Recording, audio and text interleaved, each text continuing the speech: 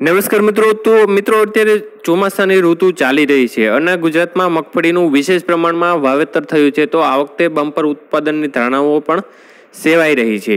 તો આ વચ્ચે મિત્રો જે મગફળીમાં પીળીઓ રોગ એટલે કે મગફળીના પાનનો પીળાશ પડતો રોગ આવતો હોય છે, તો આનું નિયંત્રણ કઈ રીતે લઈ શકાય તે વિશેની સંપૂર્ણ માહિતી આ વિડીયોના માધ્યમથી તમને જણાવીશું.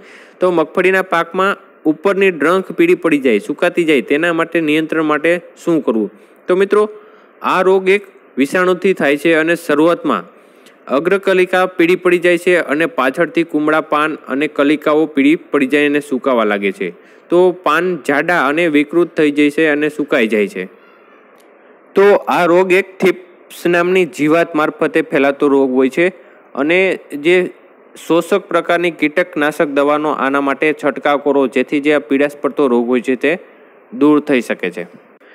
તો એક બીજા કારણની વાત કરીએ તો મગફળીમાં જે લોહ તત્વની ઉણપ હોય છે, તો ત્યારે પણ આ મગફળી પીળી પડી જતી હોય છે. તો તેનું નિયંત્રણ કઈ રીતે લેવું, તો તે વિશેની વાત કરીએ તો મગફળીના શરૂઆતના સમયગાળા દરમિયાન જે લોહ તત્વની ખામીને ઉણપને લીધે પીળાશ જોવા મળતી હોય છે, તો ટોચના જે વિકસતા કુમળા પાન હોય છે તે પહેલાં પીળા પડે છે અને બાકીના જે નીચેના પાન હોય છે તે પણ ધીમે ધીમે પીળા પડવા લાગે છે. તો સામાન્ય રીતે નીચેના પાન લીલા દેખાય છે. જોકે આ પીળાશ વચ્ચે ખેતરમાં એક સરખી ન હોય, છૂટક છૂટક ધાબામાં જોવા મળતી હોય પીળાશ. તો મગફળીમાં લોહ તત્વની ખામીને કારણે આવતી પીળાશ દૂર કરવા માટે તમારે 100 ગ્રામ હીરાકસી તથા 10 ગ્રામ લીંબુના ફૂલ 10 લીટર પાણીમાં ઓગાળી પાકના તબક્કાને ધ્યાને રાખી 10 થી 12 દિવસના અંતરે 2 થી 3 વખત છંટકાવ કરવાથી જે પીળાશ હોય છે તે એકંદરે દૂર થતી હોય છે. આ એક ટોટલી આયુર્વેદિક ઉપાય છે. આનાથી કોઈ પણ નુકસાનની શક્યતાઓ રહેલી નથી. તો ત્રીજા ઉપાય વિશે વાત કરીએ તો જે વધુ પડતા વરસાદને કારણે પાણી ભરાઈ રહેવાની સમસ્યાઓ હોય તો પણ મગફળી પીળી પડી જતી હોય છે. તો આ નિયંત્રણ માટે શું કરવું? તો પહેલાં જે આપણે વાડી હોય છે તે પડામાં એક પાક કરતાં પણ વધુ પાક લેતા હોય તો વધુ વરસાદ થાય અને જમીન કડક થઈ જતી હોય તો આ પ્રકારની સ્થિતિમાં મગફળી પીળી પડી જતી હોય છે. તો આમાં હવાની અવરજવર જમીનને મળતી નથી યોગ્ય રીતે, તો નાઇટ્રોજનની ઉણપથી પીળી પડી જવાથી શક્યતા હોય તો જ એમોનિયમ સલ્ફેટ, યુરિયા જેવા નાઇટ્રોજન ખાતર આપી આંતરખેડ કરવાથી જે મગફળીની પીળાશ હોય છે તે દૂર થાય છે. પરંતુ લોહ તત્વની ઉણપની ખામીને લીધે જે તમારે મગફળીમાં પીળાશ હોય તો જે આપણે અગાઉ ઉપાય જણાવ્યો છે, જે લીંબુના ફૂલ અને હીરાકસી વિશેનો ઉપાય જણાવ્યો છે તેનો પ્રયોગ કરવો.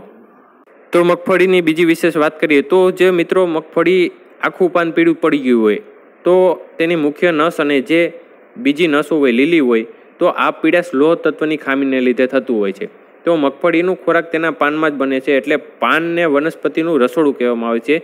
જે જગ્યાએ ખોરાક બને એ જ જગ્યાએ જો નુકસાન થતું હોય તો છોડને પૂરતો રીતે વિકાસ પણ મળતો નથી અને ખોરાક પણ મળતો નથી. તો આના લીધે જે તમારા ઉત્પાદન હોય છે તેના પર માઠી અસર પડતી હોય છે અને ઉત્પાદનમાં સારો એવો ઘટાડો જોવા મળતો હોય છે. તો જે આપણે ઉપાય જણાવ્યો હતો, 10 લીટર પાણીમાં 100 ગ્રામ ફેરસ સલ્ફેટ હીરાકસી અને 10 ગ્રામ લીંબુના ફૂલને ઓગાળી છંટકાવ કરવાનો. હેક્ટર દીઠ 500 લીટર પાણીમાં પ્રમાણ પણ જાળવવું. તો મગફળીનું આખું પાન નસો અને પીળું પડી ગયું હોય તો લોહ તત્વની ખામીને કારણે હોય છે અને દૂર કરવા માટે તેને ગંધક પાવડર 30 ગ્રામ પ્રતિ લીટર 15 પાણીમાં ઓગાળીને છંટકાવ કરવો. અને રેચક પ્રકારની જમીન, જે રેસાઈ ગયેલ જમીન હોય તો ત્યાં પિયત આપવાથી મગફળીના છોડના પાનો નસો અને સાથે પીળા પડી જાય ત્યારે પિયત ઓછું કરી એમોનિયમ સલ્ફેટ વીઘે 15 કિલો આપવું. અને આવા સમયે 2% યુરિયાનું દ્રાવણ 2 થી 3 વખત છંટકાવ કરવાથી 8 થી 10 દિવસના અંતરે છંટકાવ કરવાથી જે મગફળીનો પીળાશ હોય છે તે એકંદરે ઓછું થઈ જાય છે.